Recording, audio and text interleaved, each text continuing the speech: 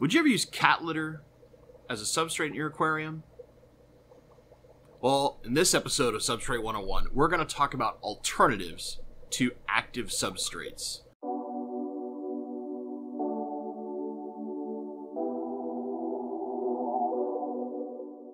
Hello everyone, this is Bentley, and today we're going to continue our Substrate 101 series. I did this minorly in a live stream, but I wanted to cover it in a separate video just in case, because sometimes people will see a live stream, see it like be an hour long, and even if the title is like topical, they'll just ignore it.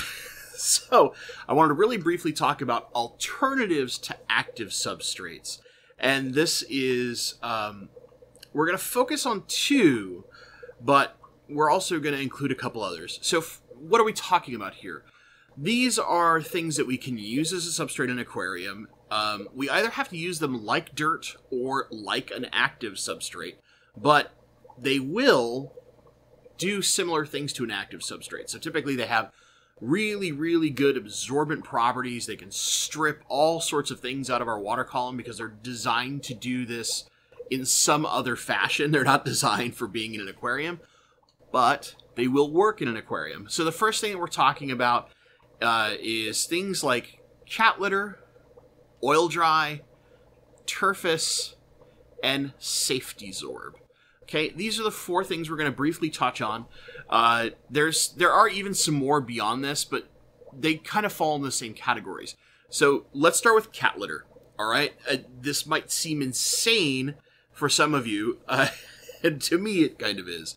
But there are plenty of people who will also be in the comments who are going to be like, I've used cat litter in my aquarium, or I do cat litter with an Echo Complete topper. It's amazing. You can do this. Now, typically you need to be using a clay-based cat litter. There's kind of like a do's and don'ts with this. I really don't want to go hyper detailed. What I want to talk about is why you would use this and what it does. Okay, so cat litter is super absorbent, right? We use it to clean up our kitty messes. That can also help us in an aquarium because it's going to pull things out of the water column. It's going to pull out everything, right? So one of the things that we need to do is we treat this kind of like dirt in that with kitty litter, we have to have a cap. So that we can go with that same kind of dirty tank feel, but we can use something that will continuously pull out of the water column, okay? Cat litter doesn't do it quite as long as some of the other options, but it will do it for quite a while. You could easily get a year out of a cat litter tank, maybe even 2, and I'm sure there will be plenty of people who will be like, I have 3-4 years. Just general precaution, 2 years is kind of where you're looking with this. Typically, you can get more, of course, you can put root tabs in and all those kind of things, but we're talking about just it absorbing things out of your water column. Now, the big thing with cat litter is because it is so absorbent, it is going to strip your water column. And you're going to notice this is going to be a pattern with almost all these things. They strip tons and tons of nutrients out of your water column. So it's really important for us to kind of pre-mineralize them ahead of time or charge them. What does this mean? Basically, you're going to take your whatever that substrate is, and this applies to all the substrates we're going to talk about. Rinse them really nicely because they're all kind of dusty. Some are less dusty than others, but just rinse them heavily. Treat this like play sand. You really need to rinse, rinse, rinse, rinse. Then you're going to put them in a shallow container, right? And you're going to take a little bit of water and mixed up with a whole bunch of fertilizer. I mean, a lot of liquid column. You could take like a whole bottle of Easy Green, like seriously that much, and start letting that get soaked in, okay? This is a process. You need to let it sit for a while and soak all these nutrients up. There are great tutorials online. I will put one down in the description about how to do this with some of these things and how to charge your substrates. Follow these. It's really, really important if you're going to try these methods that you follow these, because otherwise you can run into big problems. If you don't charge these substrates, all of these substrates, I want to be very clear here, they will strip everything out of your water. It will basically turn your water into RO water. And as we know, RO water, or water with very little in it, is extremely dangerous for our fish and can cause like pH crashes. It can literally leach nutrients out of your fish.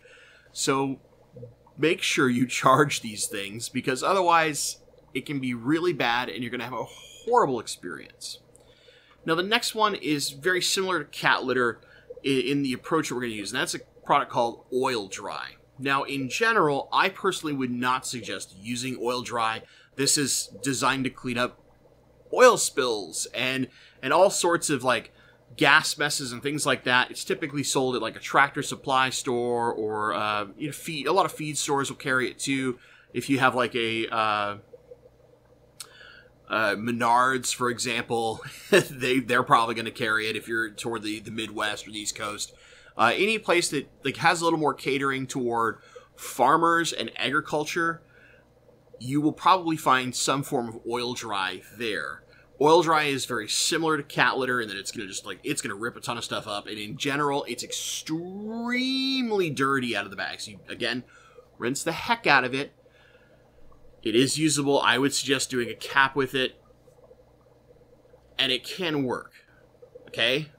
If you want to do one of these methods, these are the two I suggest. We're going to start with turface. Okay? Now, I'm going to put a little picture of turface up here. You can see it's kind of a like brown dirt looking material. Okay? This is used in all sorts of agriculture. It is designed, basically, to work with plants or to go under artificial surfaces, all sorts of stuff. Turface is a really interesting product. You really want to dive into like the many uses for it. But the big thing here, again, extremely dirty. Rinse the heck out of it. Mineralize it. You're going to charge it, because otherwise it's going to strip everything out of your water column. You're just going to have to do months of letting it get charged in your aquarium if you don't do the charging process. But if you want like a cheap way to get the same look as aqua soil, like behind me, this is it. It's a light brown color. It's going to look kind of muddy. You can cap this as well. I think capping it is probably actually beneficial, but I've seen plenty of tanks using turface where they do not cap it at all, and it has been very, very effective. It's really, really good for your root feeding plants, okay, because it holds so much there. It's much more porous. It has a way better CEC capacity as far as continuous use is concerned than some of the other things that are out there. It's very, very close to what we get out of our aqua soils. The only difference is the material is not pulled from the same places. So like an aqua soil, in most cases, they're basically using old rice bed soil and then turning that into a fired clay product or ash product. If it's ash-based instead of clay-based, it depends on what region it's been pulled from. That's what they do for aqua soil. Well, turface is really similar. It's just not pulled from old rice beds, which is the most common thing aqua soils are done, if you didn't know that. But otherwise, it's basically a really cheap way to do the same thing. Now, there's some downsides to turface compared to an aqua soil. Again, you need to charge it, which you don't need to do with an aqua soil. Aqua soils are pre-charged, basically put. And the other thing is that the turface will break down a lot faster and turn into like a silty, muddy kind of mess. Unlike most of the fired clay and stuff, aqua soils, most of them last years. Turface is going to give you probably 2 years and start breaking down. So again, this is why a lot of people will cap the turface. They'll put a couple inches of turface down, a lot like a dirty tank, and then they'll cap it with gravel or sand or whatever they want their appearance to be in their tank. Some people will even use Eco Complete over the top, which I think is kind of slick, because you're basically using an active substrate that's kind of inexpensive with a like charged active substrate underneath it. Just kind of a cool mixing of things. The final one I really want to talk about, because I do not personally have experience with this yet, and the key word is yet, because I'm going to. One of my plant gurus, okay, he is the Horticulture Awards chairperson for the Greater Seattle Aquarium Society. He has been doing plants for years. Years. He has been in charge of basically the plant program for the GSAS for at least a decade. I'm pretty sure it's actually been longer. He's absolutely phenomenal. He uses this product.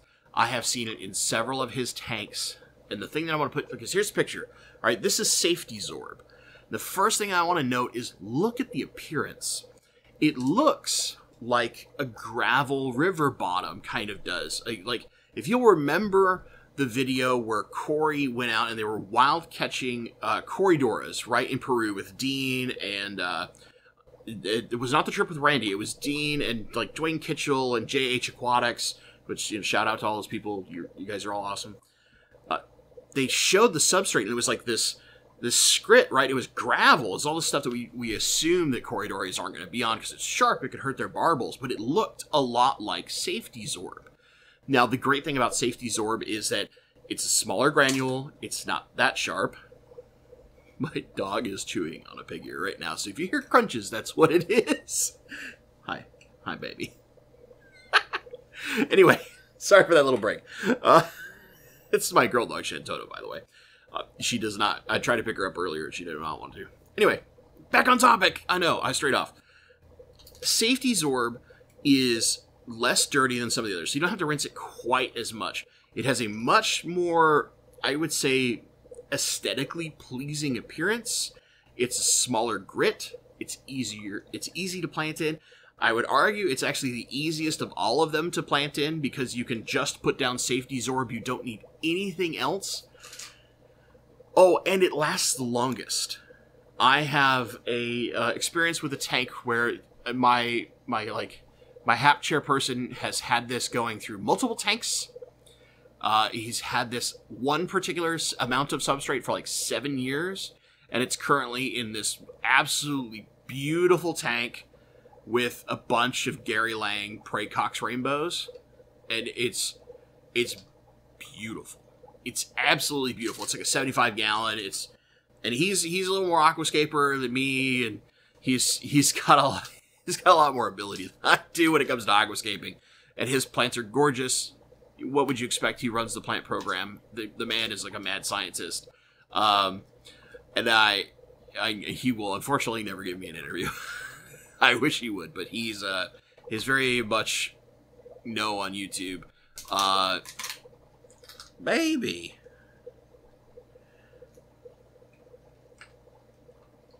So anyway, safe-t-sorb is really, really effective. It lasts a very long time, and it looks good. The other big thing about safe-t-sorb and most of these other products, although safe-t-sorb especially, it is extraordinarily cheap. You're talking getting big bags of this stuff for $10-ish, right? It's cheap. It's as cheap as buying dirt. The only difference is with safe-t-sorb especially, you don't need a cap. It already looks like a decorative gravel. It has a beautiful appearance, which is part of why I'm going to be using some in a tank. You do need to charge it. You need to charge it. This stuff can absorb a lot. Safe-t-sorb is used like oil dry. It's designed to clean up all sorts of messes, so it can hold a ton. But if you charge it correctly, it will hold minerals for an extraordinarily long period of time. And if you add supplementation like water column fertilization, it has that CEC capacity, so it's going to pull some of those, as those fertilizers get used out of the soil, it's going to pull more in and pull more in and pull more in. It acts just like our active substrates, only it's dirt cheap. Now, there's some problems, okay? Like, it's dirty. You have to charge it in the first place. If you don't charge it, it can be disaster. But as long as you follow those things and you follow some of those tutorials, stuff is really good. I mean, really good. There's a Tractor Supply that's not very far from my house. They carry it. You can get it at a lot of like Home Depot, Lowe's kind of home stores, your Menards, all that kind of stuff. It's really easy to find, and it's really cheap. You could probably even get it on Amazon. I wouldn't be surprised. So that being said, why are we talking about alternatives to active substrates? Why even go over this? There are a lot of people out there who look at the cost of an active substrate, okay? And that will instantly turn them away. Now, me personally, I prefer looking at that as an early investment because if I do that little bit of extra money up front, I know that I can get a certain result basically every time. These are alternatives that require a little bit more work, but can give us that same result, especially in the case of turface and safe-t-sorb, okay? They are really, really effective, and I would caution you to, above all else, if you're going to choose one of these, choose safe-t-sorb. And the only reason why I say this, I know more people that have used safe-t-sorb and had significant success than any of the other products. Turface is very effective as well. However, you're not going to get that breakdown as fast with the safe-t-sorb as you will with turface, and you get the same effect. And I would argue that because it's multicolored and mixed and has that kind of gravelly look, that the turface does not look as good as the safe-t-sorb, right? It's got that gravelly look where turface is just like brown clay. Okay? So there are some alternative substrate options. In the next episode of Substrate 101, now that we've covered kind of all of the major categories of substrate, as far as what we're considering for planted tanks, keep that in mind. There's other substrates if we're looking at different other avenues.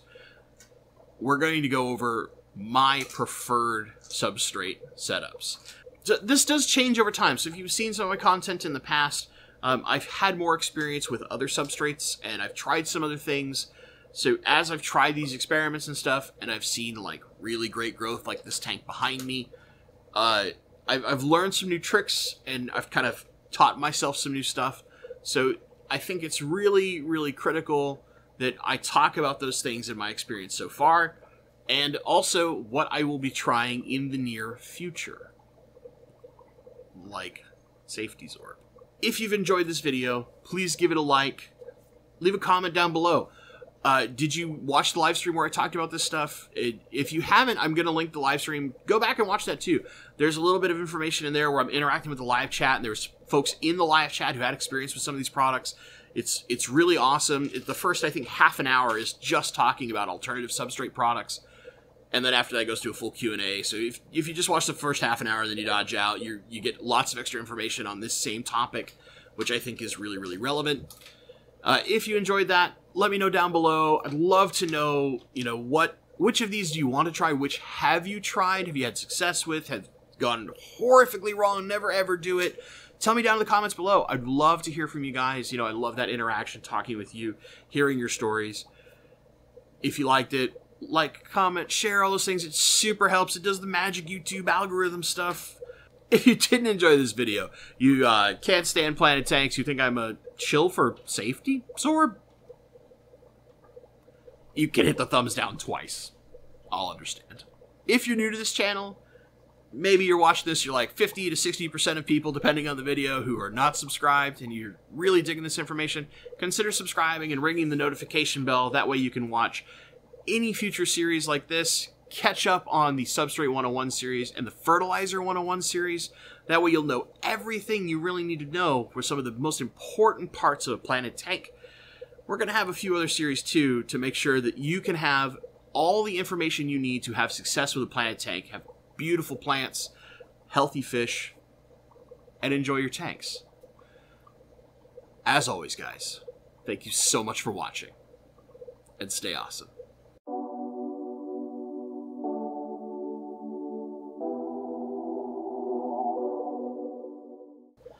Okay, we're going to do the after video with Shantoto. She's licking my ears. Look at the camera, baby. Look, look, look, look. Hi, pretty girl. She looks like a miniature German Shepherd, doesn't she? She's part Shiba Inu, part Pembroke Corgi. Her mommy was a tricolor Corgi, and I assume that her dad was a tricolor Shiba, just based on how she looks. Yes. Hi, my pretty girl. Hi, my pretty girl. This is Shantoto. We call her Shanny. Anyway, post-video stuff. I hope you enjoyed the alternative substrate thing. I really wanted to make sure it was just like an extra video just in case, because some people will literally not watch a live stream, even though it's got topics like all my live streams do. Who knows? But I think the information is really, really good. So the options are insane. Like safe-t-sorb seriously is something I'm going to be doing in a tank in the near future is probably not really accurate. I'm hoping before the end of the year, but it might take into early next year to get to the place where I want to be in order to use it. And I have this like really specific project in mind. I just need to get to where I have the space. Working on it, promise. So, like usual, I think the Substrate 101 series is doing really, really well. We've talked about all sorts of things. Eventually, I'll have to do a mineralized clay video. And I just want to give a little shout out to all of the members. You guys are absolutely wonderful, for whether it's on Patreon or through YouTube. Just, you folks are phenomenal. Be looking out. There's going to be a small member content coming here soon. I'm going to give you guys a poll that's just for you to kind of influence a few things on the channel. Just as a thank you for your continued support, like, especially during this kind of time where all the nonsense is going on. Like, the fact that you guys are chipping a couple extra American pesos my way. Like, I really appreciate it. It's definitely not necessary, but it helps. It lets me do all sorts of crazy stuff on this channel. To our lone rainbow fish member, Mr. KB Ozzy, thank you, buddy. Shantota says hi. Don't you? Uh-oh, you saw yourself on camera. What are you going to do? I'm going to let her down. I know that face. That's why I want to go back to chewing my pig ear face. Anyway, I'm looking forward to doing a few projects. Maybe even doing like a meet. Problem is, the state of Washington had like tried to start relaxing its lockdown, and then people went real dumb, and our human malware cases spiked like crazy, so they're like locking it all back down again. But I'm hoping we can get to a point of where like a small meetup might be possible for those that are up in the Northwest, basically. And until I can start going to conventions, like I plan to go to an Aquashella or you know, similar level convention next year. I don't know. Like the Chicago one got moved, and it's in it's in December now. It's literally like the 2 days after my birthday. So if for some reason like things calm down in early December, I will go to that Aquashella. But if they don't, which man, the way it's going with human malware in this country, it's just not gonna calm down by then. You know, it'll probably get pushed again or canceled, and we won't have one until 2021. And then the hope is just to be able to go in 2021. So with that being said, I've been rambling way too much. You guys are absolutely stellar. I really hope you've enjoyed this video. Definitely, please let me know down in the comments if you tried any of these substrates. If you tried kitty litter, you've done some crazy mixtures with like safe-t-sorb or turface. You know a friend that's done it. It's got this amazing tank. Let me know down in the comments. All that kind of stuff. Like, that interaction super helps any YouTuber's video, even more than being like a member. It's crazy to think that that might be possible, but as far as like channel growth, woo, I hate that kind of shill stuff. I'm not gonna lie, but like, you gotta do it. You gotta do it so that you can reach more people and help more people learn good information about all the wonderful stuff that's out there. And also, just in case you're watching all this way, Father Fish, I just want to say hi to you specifically. We did the Dirted Tank last one, and he came in and commented, so clearly he had watched it a little bit, or maybe some of his fans sent him that way. I have a lot of respect for Father Fish. I want to be really clear about this. He's like, I might not like dirty tanks. However, he has a specific method that is from tons of experience and science that backs up. It takes a lot of the risk out of a dirty tank away. And I think it's really, really important that if you are going to try a dirty tank, you either follow some of the methods that I talked about or watch some of Father Fish's stuff and really, really follow his methods, because you can see in his tanks, they work for a reason, right? But I'm a slacker, and I like the ease of pour aqua soil in tank, get to work. Also, just like, I'm so familiar with aqua soils at this point that it's I will have probably better success with aqua soil than I will in a dirty tank, just because I'm so used to them. I know what levels of neglect I can give them and not worry about it. It's sad to say that, but you know, just my work schedule allows that. So anyway, that's it, guys. Thank you so much for watching, and stay awesome.